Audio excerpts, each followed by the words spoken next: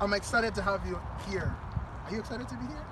Yes. So tell me, I really want to know, and I really want you to share with with the world, like just basically what your week has been like. I'd like to get your perspective on that. For me, it's been like a very powerful week, like with the speakers that came in, Bobby Connor, and then Mark Brooks that spoke on joy. But for me, probably like the most probably the highlight of the week was like my AMT class that I'm in, the Kingdom Creativity one, and like I don't know, like the season I'm in, like the Lord's been reminding me of just like my identity in Him and like how creative it actually is. Like I heard this one quote over Christmas break. It was the most creative thing you could do is be yourself. But then the other day I heard this other quote from one of the speakers that was teaching in that class, and he said one of the most creative things you could do is love others.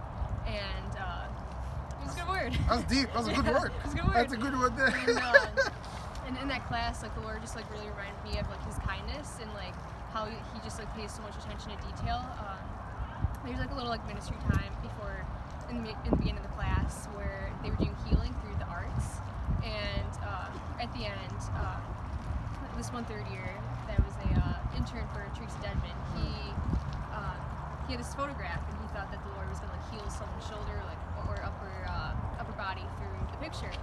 And he started like naming off all these like things that might be associated with the shoulder, like through the pain. And eventually, like I stood up because it was like, okay, like I've had like issues with my shoulder for a couple years now where it pops. And long story short, the Lord just like really just like blew me away, like how He can like heal creatively, and like how the way that He heals is not just physical, but like it's also like deeper emotional. You got healed from a prophetic arm. Yes.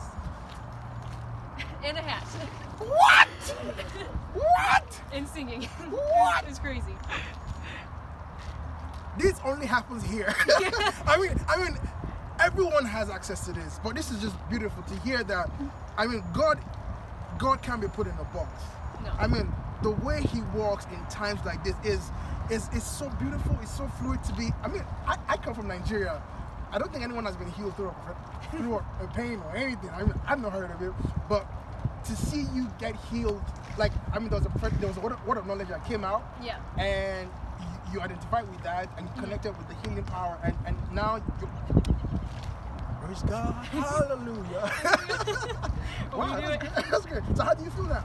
I feel a lot better. Like I feel like kind of like a burden has been kind of like lifted off my shoulders since that day. So it's been like really interesting, like what the Lord, because I feel like the Lord has done like a deeper healing than like more than like I can articulate right now. But like it was really it was crazy. That's a huge breakthrough. Congrats, Anna. I'm so proud of you and what God is doing in your life. So I mean, just moving on from there, what are you taking to the new week? To the new week, just like you're being reminded of like how like powerful like it is just like be yourselves, and like how to like create out of that space of like knowing like okay, like our hearts, like they're like, since we're like in Christ, like our hearts, like our creativity comes from the Lord. So like what comes out of us is like it's beautiful because it's from like because like who we are kind of like reflects our Creator. So it's like that's sweet. That's sweet. All right, Anna. All right. Thank you. Wish you the best into the new week. Thanks. All right.